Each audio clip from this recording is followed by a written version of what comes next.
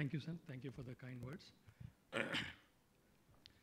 This is my topic. I think Bansi sir gave me this topic when he was angry on me because he's given me 4 sections: first line therapy, prevention, type 1, and GDM, all to be covered in 15 minutes. No, but I have covered, so I can skip the slide, sir. Thank you. So we know metformin is derived from this plant, which most of us know. It's also in our country. Just to touch upon the journey, you can see on the right-hand side how the metformin has sustained the development of all these molecules from last 100 years. This is also a 100-year-old molecule, though it came into picture in 1950s. And FDA approved only of late, that is 1995. So this is a frontline soldier. I always keep telling in my talks, metformin is like a horse. All the other drugs are jockeys.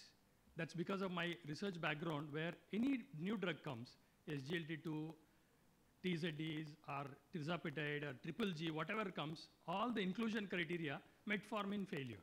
Add on this drug, above, if you see all the clinical trials of SGLT2s, 50% on an average, people were on metformin. Added to that was these drugs. So it's something like a horse and a jockey concept. And I was just, for this study, looking at the PubMed results. When I talked about the mechanism of action, I was just going through. You can see the results, which I highlighted, 2,500, 11,000 in last 5 years. This is the number of searches in the PubMed which is there. And of course, the efficacy, Dr. N.K. Singh sir was talking about, the insulin sensitivity, which the other molecules are doing. But this is which the molecule which has been doing help for us from more than 100 years. And there is no direct trial until the recent trial with linagliptin, that the other things which we did not show. And this is the multiple mechanisms of metformin which has been contemplated in various diseases, including in the cancers, which studies are ongoing even today. And anti-aging properties they're looking at. So there are a lot of other explorations happening towards this mechanism of the beneficial mechanism of metformin. Just to touch upon at the liver, at the muscle level, and the fat, it improves the insulin sensitivity, definitely. With the intestine, the microbiota also. So there is an improvement in the hepatic and the peripheral sensitivity.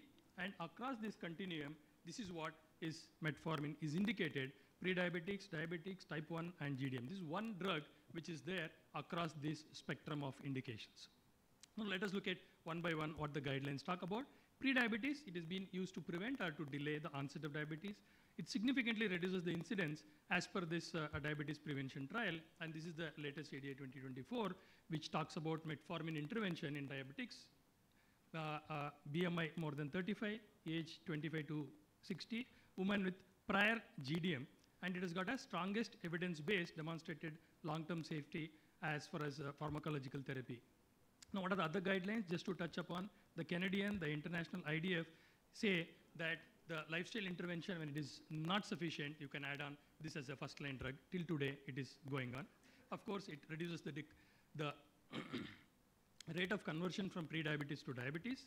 And this is the AS Consensus 2023, which talks about the metformin. Still, it is there, and it recommends metformin as a first-line drug. And this is one of the papers which talks about the biguanide metformin, which the elevated fasting or post-load plasma glucose concentrations, long-term metformin monotherapy can delay or possibly prevent the onset of diabetes. That is the evidence which is there. And of course, in pre-diabetics, I'll skip these slides quickly because there was a oration by Dr. K. Singh, I think. The DPP, which is the randomized clinical trial with about 3,000 plus, and you can see 850 mg, intensive life control and placebo control. What I want to emphasize in this trial, it is not about the metformin, it is a lifestyle intervention. You can see there, reduced by 58%. And none of us spend time to talk about this lifestyle, which is free of cost, and we do not encourage our patients, and many of us do not follow the lifestyle changes ourselves as well. So this is very important slide, not to talk about the metformin, but to talk about the lifestyle intervention, what is it. But of course, when you do the sub-analysis, you can see in obese individuals, in younger individuals, and women with previous history of GDM, the metformin definitely matches up with the lifestyle intervention, which is otherwise free of cost. ADA recommends that the prevention of diabetics should be considered in all adults with a high risk, with the age group, BMI, higher FBG, and higher A1C, and individuals with a prior GDM. This is what it is there. And of course, the glucose-lowering medications in the type 2 management, the metformin still stands as the #1 drug, which is there. Of course, if you see on the right-hand side, it is compared with the GLP-1 with a high efficaciousness when it comes to the reduction of A1C. our own RSSDI, metformin can be started in the pre-diabetics failing to achieve any benefit on lifestyle modifications. And this is what we have given about the how to initiate. And of course, ESC-EASD does not recommend pharmacological intervention in non-diabetic hyperglycemias. And NICE guidelines clinically talk about the metformin if the BMI is above 35, and to try metformin 6 to 12 months and discontinue if there is no improvement, and then to monitor renal function initially and periodically every 6 months. As a first line, of course, as I said, it is the Rs and the Jackie is various other drugs which we definitely add on. It has to be there, and you can see on the right-hand side the various benefits, and all of us are utilizing this drug enough, I feel. And of course, this was way back in UKPDS, which reduced the risk of diabetes-related endpoints and deaths also with all-cause mortality reduction compared to insulin and sulfonylureas. With a 10-year follow-up, now we have a 20-year data as well. Of course, we should be aware about the side effects, the renal insufficiency. Up to 45, you can use the same dose, whatever the patient is on. Below 45, you need to downtitrate it by 50%, and below 30, you need to stop. So ADA 2024 diabetic treatment recommendations in adults with diabetes and cost-related barriers consider using this lower cost medications for glycemic management in the context of the risk for hypoglycemia, weight gain, cardiovascular and kidney events, and other adverse effects. It's inexpensive. It can be compared with sulfonylureas, and of course the safety is estimated as long as the eGFR is above 30.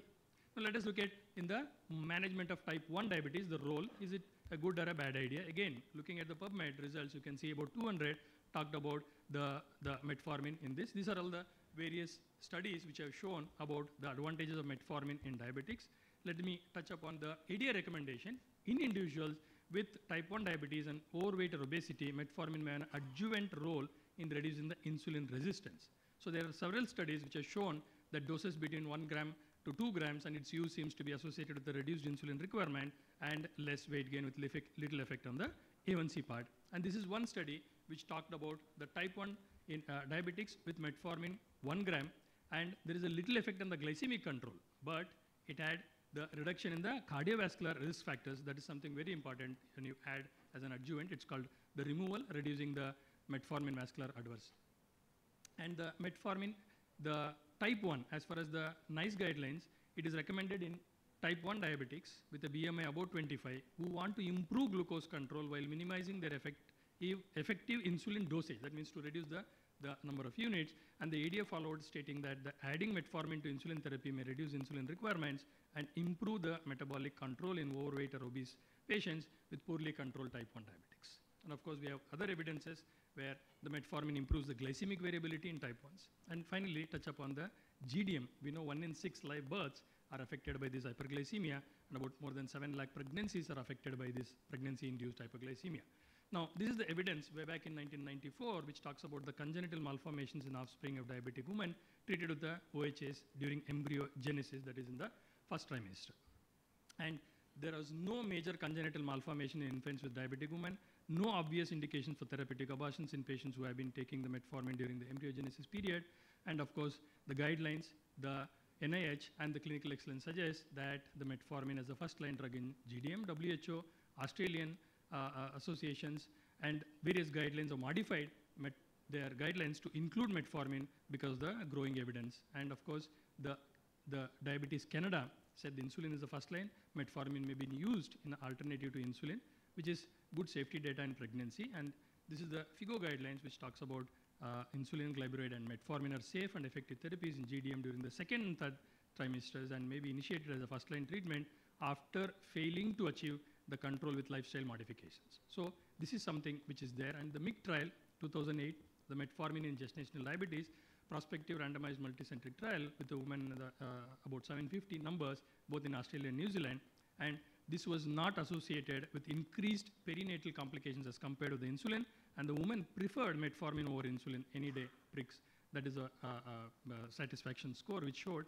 And this is called MIGHTY study, where metformin in diabetic type 2 diabetic patients in pregnancy, multicentric international randomized placebo controlled, 25 centers across Canada and Australia, metformin versus placebo, about 500 women, and metformin had several maternal glycemic and neonatal adiposity benefits. And this was the trial design. For want of time, we'll not get into, but look at the results. Women in the metformin group achieved better glycemic control and required less insulin dose, women in the metformin group gained less overall weight and less weight per week. Fewer women in the metformin group had cesarean sections. Fewer women in the metformin reported serious adverse group than in the placebo group. And there was no difference between the women who received metformin and those receiving placebo when it comes to the composite of neonatal morbidity and mortality. And this is the same MIGHTY which converted into MIGHTY Kids after 24 months of follow-up after those deliveries, and there was no other anthropometric measurements or difference in these children who were born to these mothers. The role of adding metformin in insulin-resistant diabetic pregnant women, this is another evidence, the randomized control trial, which talks about adding on a metformin to insulin therapy in women with insulin-resistant diabetes with pregnancy seems to be effective in proper glycemic control in a considerable proportion of women, along with the benefits of reduced hospital stay, reduced frequency of maternal hypoglycemia, and of course, reduced frequency of neonatal hypoglycemia, NICU admissions, and neonatal RDS. So this is a BMJ open article about the treatment of gestational diabetes, meta-analysis, 42 trials, about 9,000 patients GDM, metformin found to be effective in reducing the risk of complications compared to the insulin or glibenclamide. And of course, metformin treatment in the first trimester was associated with a statistically significant 57% protective effect. And on the basis of this data analysis, there is no evidence of an increased risk of major malformations. This is what we are worried about. And of course, first trimester exposure to metformin are not associated with the increased rate of major malformations. And this is another evidence to show that metformin exposure in first trimester of pregnancy and risk of all specific congenital anomalies, no evidence was found in the overall increased risk of these anomalies. And of course, this is another trial called CLUE, where the consequences of life of children with an in utero exposure to metformin in Finland, again, they found nothing about that as far as the congenital anomalies were concerned. So metformin successfully overcomes all the drawbacks which is there with the injectable therapy. And finally, the ADA metformin was associated with a lower risk of neonatal hypoglycemia and less maternal weight gain. And nearly half of the patients with GDM who were initially treated with metformin in a randomized trial needed insulin in order to achieve acceptable glucose control. And ADA again talks about the women with GDM requiring medical therapy due to low cost or language barriers or comprehension or culture influences may not be able to use insulin safely or effectively in pregnancy, and oral agents can be alternative in such group of patients. And just to break the monotony of my face, you've been watching this, and just look at the beautiful ladies who are there with the type 2 diabetes and type 1 diabetes. And of course, what do the guidelines talk about? The ADA clearly talks about insulin as the first line agent, metformin as a secondary option. Similarly, Canadian, NICE, Italian, all that, but the Greek guidelines do not accept as any oral drug. And of course, there are various rationales. In the Indian perspective, metformin and insulin therapy is accepted medical management in our MNT, which is the Government of India. And